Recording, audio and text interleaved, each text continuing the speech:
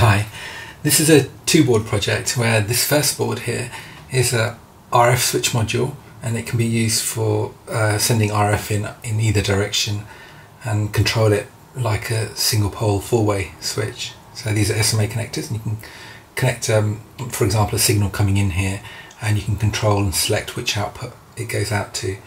And the way it works here is these three ICs are really just single pole double throw switches, and they're wired up like this, so you could, for example, direct this one to switch the RF in that direction, and then this one can then choose one of these two, or the traffic could go this, the signal could go this way, and then you could switch to one of these two outputs. The reason for the strange design is with these lines is these are transmission lines or waveguides, and the aim is to try and keep them at 50 ohms impedance, which is actually quite hard to do on a low-cost 4-layer PCB service, which is what I used. And with hindsight, I'd probably select a different waveguide method, or at least try and characterize the PCB service before ordering the design. I think I got it close to 50 ohms, but it's not perfectly 50 ohms. So performance is okay, but it could have been a lot better, I think, with some more effort.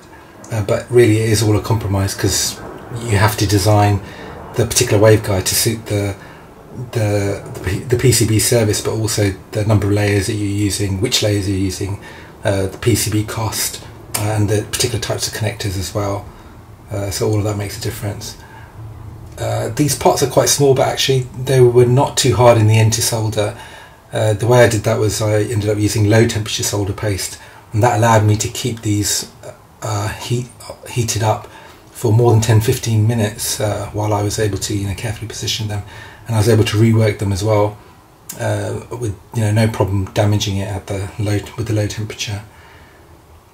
For the connectors, these particular connectors have got you need a very fine soldering bit to do that, and the procedure that I ended up using to do that involves blue tack as well, and it's all written up anyway how to do that. And again, this turned out to be not too difficult, although it was a bit scary initially on the first one because I didn't want to ruin the board. I didn't have many chances to get this right. A single button here controls everything, and the reason for that was that I wanted to make it really easy to control and simple without disturbing the board too much while switching between them, because sometimes just moving cables and wires can affect things.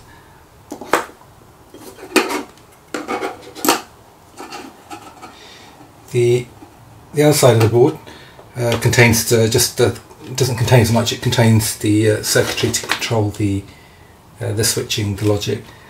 So just 7.4HC logic gates really, and nothing else here.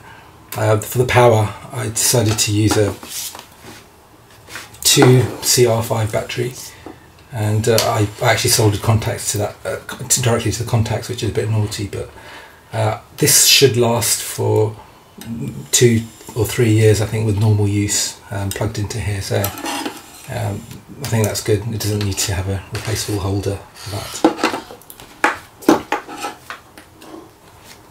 There are a couple of bodge wires on here. I made a mistake on the circuit, but it's not too difficult to correct for that, with just some wire and moving things around a little bit. I've written this up as well. Here's a circuit diagram. These are the three RF switch ICs and the connections, the RF connectors, and this is the main, the entire pretty much circuit that's required, and the rest of the circuit is just to control the switching and the power as well. So here's the power entry, and there's some debouncing on the switch, and then what happens is the signal goes here to part of the circuit where I can charge this capacitor quickly, but it discharges slowly in that direction. So the idea is when you press that button, then a slow discharge happens, and then eventually this clock is used to basically divide by 2. So the output here is used to control the enable input on the voltage regulator. So pressing once will turn this on, pressing again will turn it off, but you've got to press for a long time to turn it on or off, like for a couple of seconds.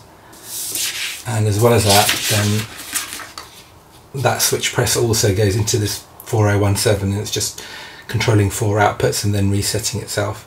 So these 4 outputs can be used to select one of the 4 RF connectors, and then the rest of the circuit is really just some control logic to get the signals correct for the 3 RF switches. The second board is used for basically calibrating out connections and cables and things for VNAs when using them for in this case for reflection measurements. And this board, I copied this from a Texas Instruments antenna design kit. They'd supplied a set of files, so I basically just copied the files for the open short load, and then I copied again the open to make this device under test one, and I just removed the solder mask on the file there. So yeah, there's really not much to this. The open is literally open short. This one, there's 2 0402 100 ohm resistors, and in parallel, so that's 50 ohms. And then for the device under test, you can then solder whatever you want to here directly. In this case, I've soldered an inductor, and there's also an 0402 resistor. You can just about see there. So I just put them in series, a 50 ohm resistor and the inductor as a test, just to see what that looks like on the VNA. The other side of that contains the connectors, and this is it all assembled together. Admittedly, it's not very ergonomic, but it is what it is. So yeah, here's where you can solder the component on, like I mentioned, and this then connects to the VNA. To power it up, I just have to press that button for a while, and that light is now on. It's hard to take, indicating that that's for the open. So if I press the button again, it switches to short, load, device under test, and it just cycles through them. And if I hold the button down, then it powers off. Power it on again. There.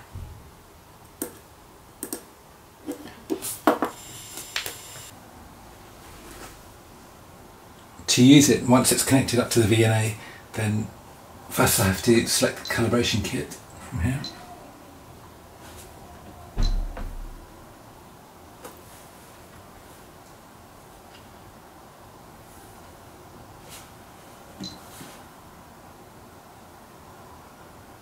Okay, then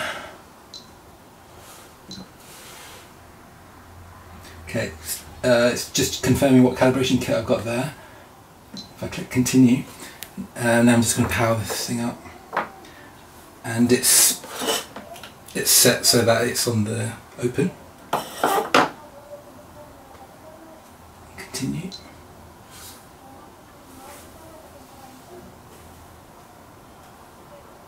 Okay, now I'm going to press the button for the short and continue. This saves so much time not having to unscrew and screw the different standards. Okay, now the calibration load.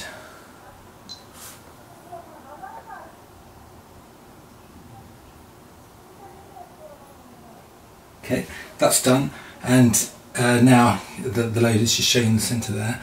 The next thing I can do now is just press that button again to see what the device under test looks like.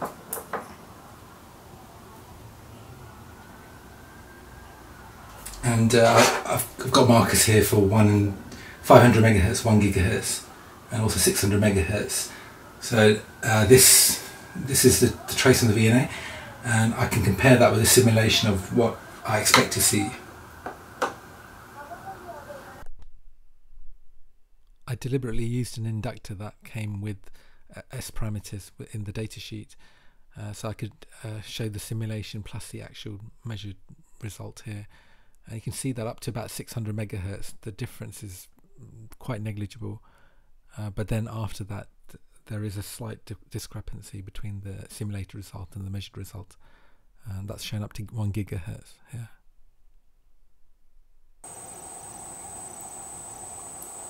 Here's another experiment where this time I'm testing an amplifier, and the input of the amplifier is connected as the device under test, and the output just goes to a 50 ohm load termination here. So I'm looking basically at the input return loss, S11 measurement at the input of the amplifier. And this is the result in the VNA. And if I power up the amplifier now, I'm just going to power up. Okay. And this is the result with the markers there are set to M1 there is set to 25 megahertz, M2 is 500 megahertz, and M3 is 1 gigahertz.